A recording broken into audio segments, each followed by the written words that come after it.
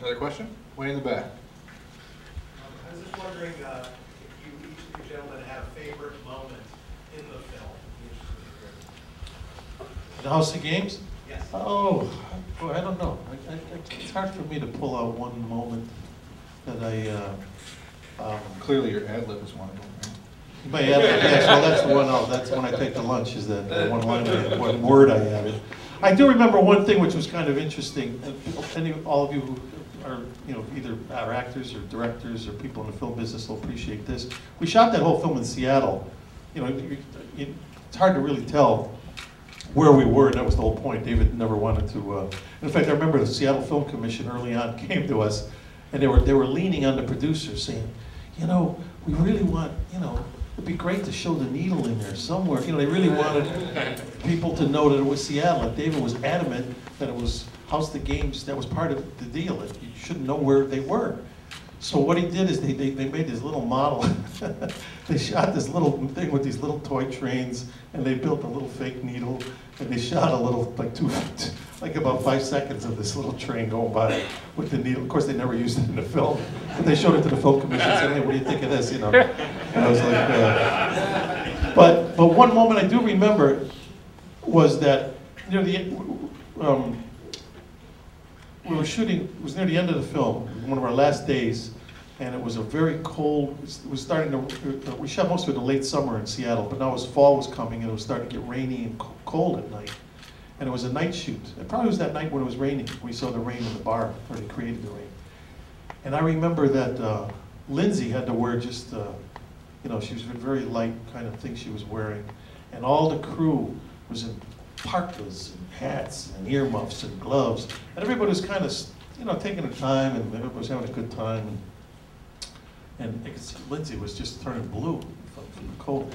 Finally, the first AD, Ned Dowd, who was an ex-hockey player, a big guy, he stops the production. He goes, "Stop, everybody! All right, goddamn, everybody in the crew, take off your clothes down to your t-shirts, everybody." And of course, everybody had to do it because this guy, you just never said no to this guy. So now the whole crew is in t-shirts, and at the rain and the cold. He goes, "Now we'll shoot the scene.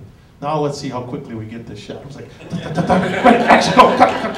Boom. They got it in like, 2 minutes or something. So I just thought that was a little, it had nothing to do with the movie, but it was just kind of an interesting kind of moment that I won't forget. And I thought it was very cavalier of him to do that for her. Reminds me of another crazy story that's slightly off, but seems to work, which is some months after the movie came out, I got a note from a friend of mine who was a cop in Denver, and he sent a clipping from a Denver newspaper, and it said that a man had been arrested in Denver going into various stores with a $20 bill, giving it to a woman behind the cash register. Exactly the scene that we had seen in this, and then at the end it said, he learned this from the film House of Games. And I remember writing David a note, sending it with the article, and saying to him, "I've finally done something practical in my life." Have you, what have you learned in your career and the way you approach your craft now that influences how you work? Do your work differently? Is there anything specific? Well, I think Mammoth really did teach me a lot in terms of, one thing he stressed, and he was actually absolutely correct in it, is that the strength in stillness and the strength in brevity. In other words, as a young actor, you always think that, if I could move faster and be louder than everybody else on stage, I'll be best. I'll be like real powerful. So your tendency is to sometimes have unmotivated movement and just freak out and do all that. But he was always thinking of like, take it down, just be still, hold your ground, take your space. And then later on, when I did more reading about different actors, I read James Cagney's autobiography, and Cagney said his one code for actors was to plant your feet, look the other actor in the eye, and tell the truth. And that's really kind of what it's about. And of course, you have to have, it helps when you have brilliant words to say and good script, but he did stress that, and I'd like to think that I did carry over some of that in what I do. And that in time of doubt, if you find yourself really kind of, not that there aren't moments when you really go for it, and you know, and it helps sometimes but plan that stuff out, those explosions, those moments when you maybe lose control, but that sometimes you get much greater strength. Like the guy, you don't need to necessarily be afraid of the big guy, the bully who's running around screaming, saying, "I can kill you, I'm the most dangerous guy in the world." The guy you got to worry about is the little guy who's not saying a word, who's sitting in the corner just going, nodding his head. You know, it's that same kind of logic. And David was always he's old school that way, I guess. Ricky, how about you? No, I very much the same thing. Too. The idea of trusting the words, and nobody has better words to trust. It's an amazingly fortunate experience to get to be in things that are that well written. Not hard to trust them at all. How about 2 more questions? You, sir, in the middle. For Joe, are any films coming out for you? Are you on Criminal Minds? Yeah, it's a little harder for me, but it was a choice I made, and the reason I made it is as I got older, my children got older and all that, the lifestyle of being a movie actor is difficult, especially nowadays. It's not like the old days, like we had the studio system and you had your little bungalow and Warner Brothers or MGM and you went home every night. I mean, I've literally shot movies all over the world, and it's great. I don't regret any of it. But I really love the lifestyle I have now where I'm home about 10 months out of the year, and I know where I'm going every night.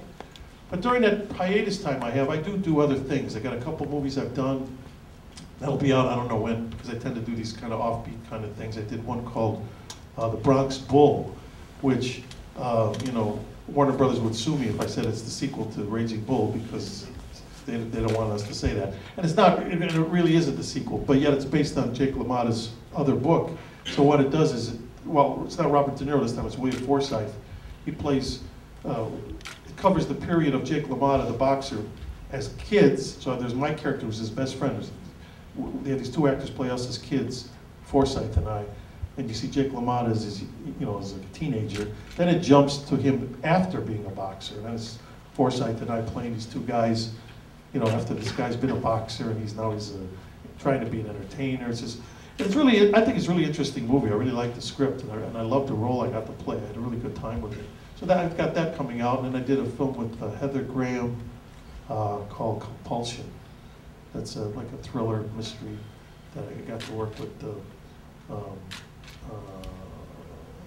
God, he's a great cinematographer. I can't know spacing on his name. He's a Hungarian. Fantastic. Vilmos? Vilmos. Vilmos Zsigmond. Shot with Vilmos Zsigmond.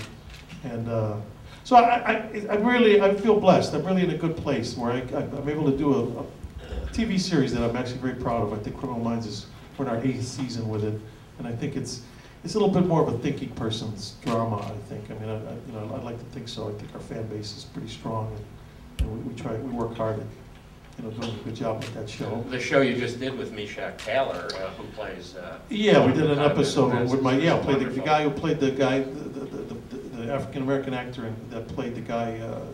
Whose hotel room we borrowed, Meshach Taylor, who's been my friend for over 40 years. We started together in the business doing the play Hair in 1969. He did an episode of Criminal Minds that my assistant co-wrote. It's a brilliant episode because Meshach got to play a guy I was in Vietnam with supposedly, and now he's homeless on the streets. And it's with a lot of flashbacks in that episode. So anyway, I'm enjoying what I'm doing now. And hopefully I'll be like George Burns. I'll slip in the shower when I'm 100 and see you later. And one last question. About way in the back, all in the back. Couldn't let Joe go without asking about the cup games that you usually go to. I saw you this past summer leading the crew in the 7th inning. It was a lot of fun. I love the Chicago Channel because it's day baseball. Yeah. And we see it out here. Yeah, well, God bless you for being a Cub fan, because as you know, it's a curse we all carry. And all I can hope is that this century will be a lot better to us than the last century was. We own a restaurant, actually, in Burbank called Taste Chicago. I'll be at the Bear game there tomorrow morning, watching that. And, once from Chicago, always from Chicago, I guess that's it. There you go. We're pretty clannish. thank you so much, both of you, for being here tonight, celebrating this movie with us. I know, I kept, it's 25 years. That's what flipped me out. I said, when I saw the trailer, I was like, wow. Give it up for Joe Mantegna and Ricky Gray. Thank you. Thank you, Richard.